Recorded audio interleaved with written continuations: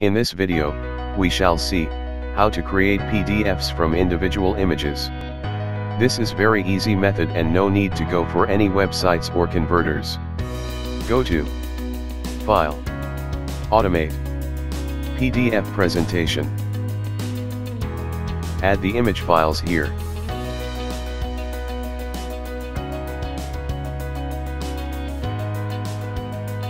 Rearrange them in page order. We can change the output options as required. Select the location and click Save. Now, we can select the PDF quality. The important compression option is Image Quality. Click Save PDF. Now, Photoshop will automatically process the PDF creation for about a minute. Completed.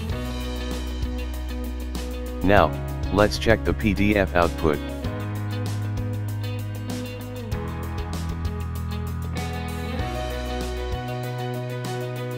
Thanks for watching. Share and subscribe for more.